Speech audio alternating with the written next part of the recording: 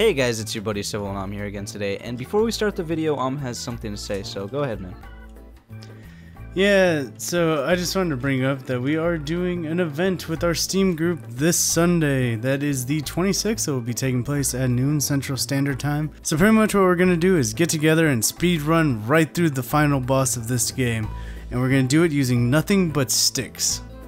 So if you want to be a part of that video, links will be in the description to join the Steam group. So go ahead, hop in there, send us a message on the check-in, and yeah, we'll beat up the boss with a stick. Sounds like fun. But yeah, I guess we should talk about this, man.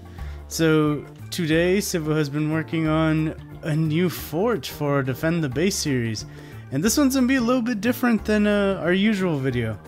Last time we had a nice long recording, Lumberjack was with us, we edited it, made it super cool. But I thought, why not show off the base, all the fun stuff, and then live stream it the same day? So that's right, if you're watching this video at time of upload, we will be live streaming this Defend the Base today in a couple of hours. But SIVOH, you want to go ahead and show them everything that's going on in there?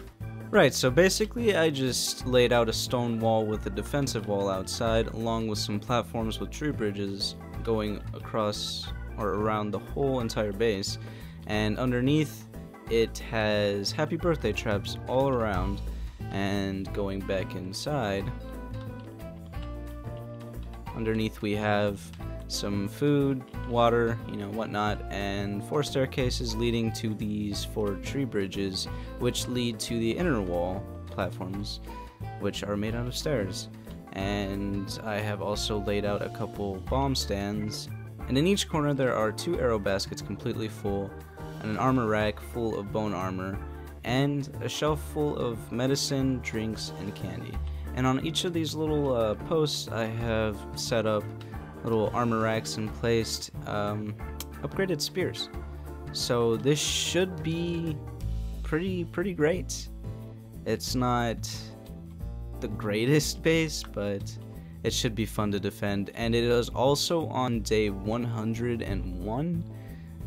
Last time we were on, day 90, I believe?